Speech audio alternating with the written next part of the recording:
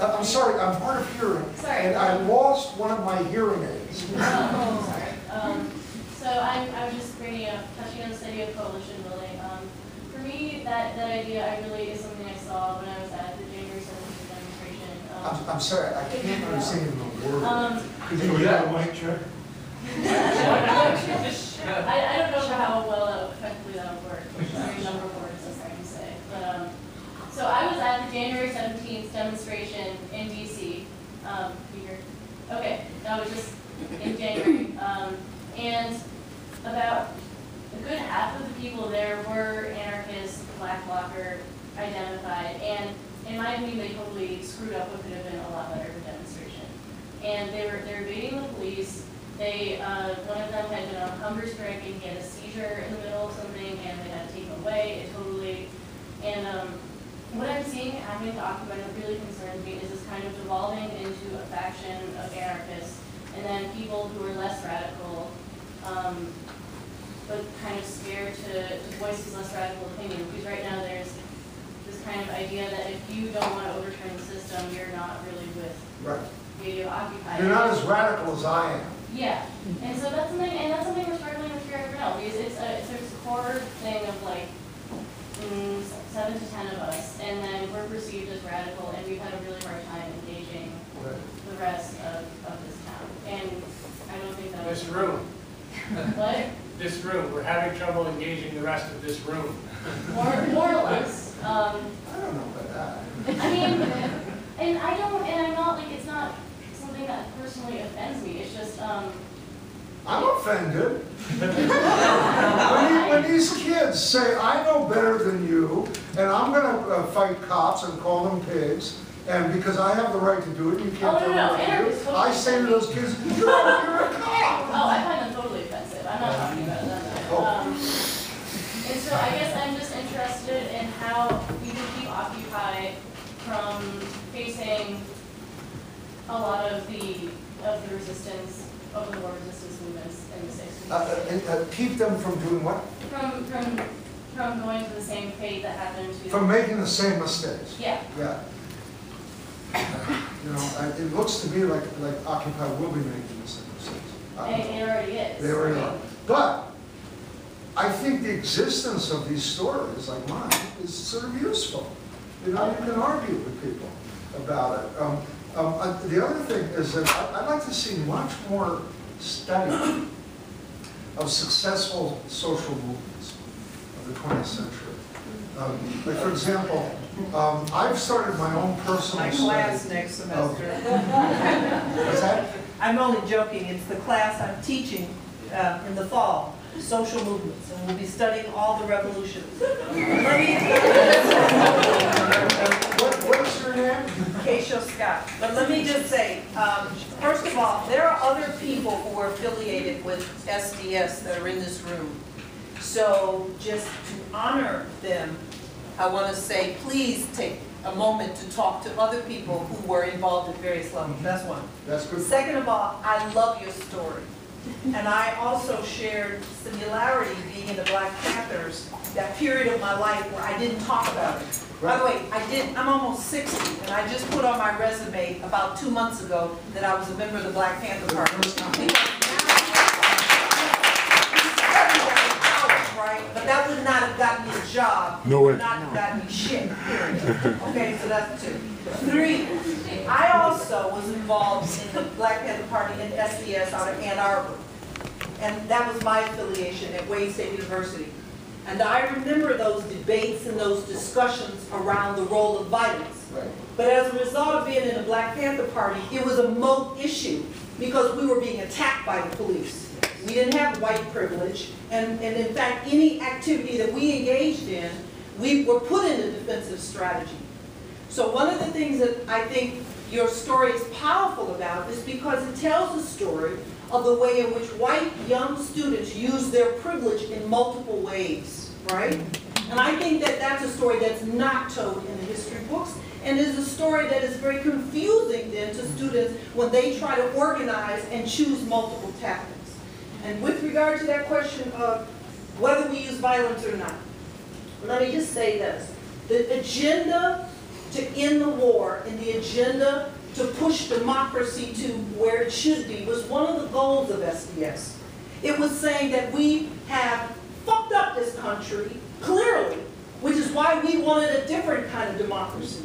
And those young people were very brave to leave their campuses, to leave their schools and say, this is not the democracy I bought, right? And even though I understand clearly the faction he's talking about, because there were black activists who also did the same thing, Assata Shakur, who's in Cuba right now, you know, can never come back to her own country, and others who are dead, Yes. right? Okay? Too many. Plenty of them.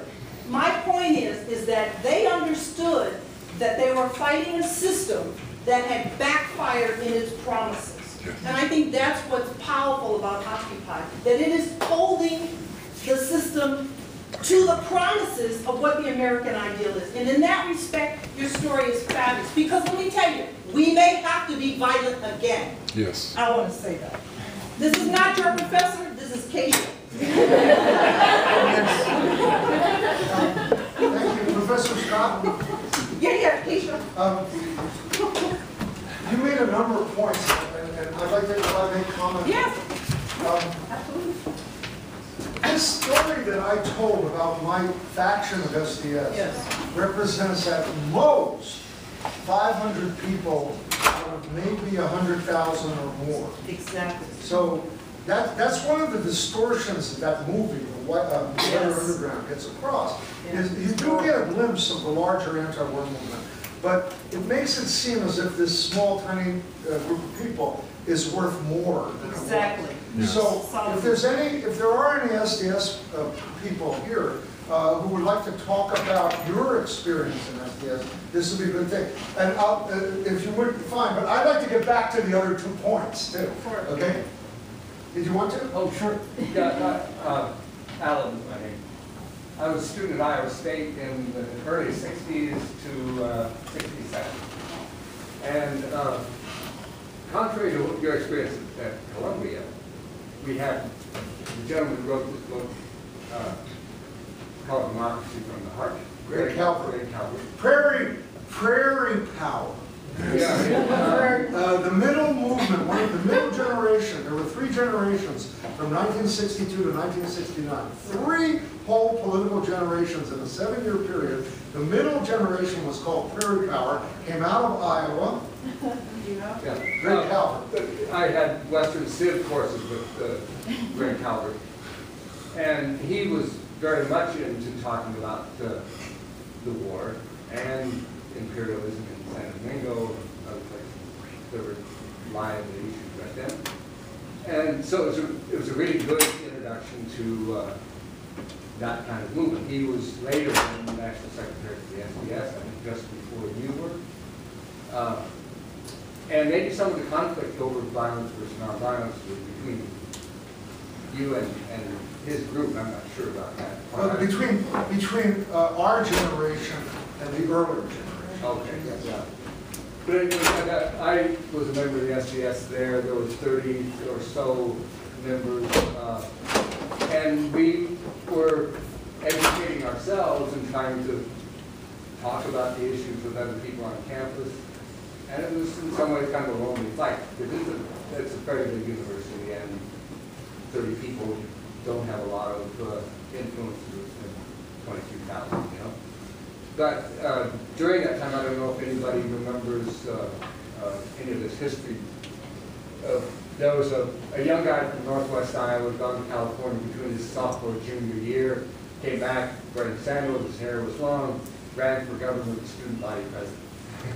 Don Smith's his name. He's now, I think, maybe still a professor at the University of Iowa in anthropology. But he was elected. Strangely enough, he ran with a guy from the Bronx, a kid by the name of Gracedonio. They won. They served half their term, more or less, as officials, officers of the student body presidency and vice presidency. And they kind of bombed out. I mean, and some of it had to do with expanding the organization. Some of it simply we didn't organize well enough to keep SDS going. Red Calvert left, finished his degree, I think, and went on because he saw other things he wanted to do. And he took some of the fire away from our organizing ambitions. But it's really difficult to expand that sort of thing beyond a solid base, and yet there has to be an agenda for organizing. In our case, it was almost entirely about ending the war. We talked about and did pre-university courses about imperialism, economic democracy, and those sorts of topics. But most of the issue was ending the war. And we simply didn't get as many people turned around on that issue. I was gone by '68 when the Tet Offensive really did change people's minds around the country. I had left, I graduated and had gone to Brazil. In fact, it was a Peace Corps. Right? That's a different issue. The movement sort of ended, I believe, in the '68, '69 era. And the latter part of the war, there was still protesting going on, but it wasn't SDS led so much. Oh no, SDS was gone by '69. Yeah. It was, who led the anti-war movement was returning vets. The Vietnam vets against the war. And now we have a group called Iraq Vets Against the War, Iraq and Afghanistan vets who are doing Grinnell Iowa.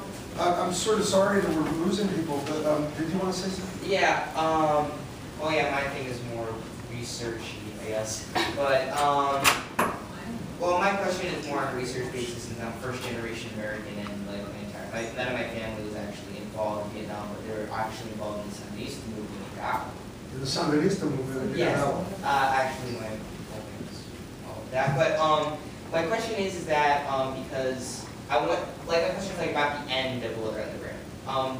Why it kind of fell on itself, because I was wondering what caused it to go on farther, because I know about the collapse about the Symbionese Liberation Army around 75, 76ish, and then the failed Sandinista movement, which followed the same kind of motions of it around 69, which kind of failed, and why didn't people notice back then this could end very badly?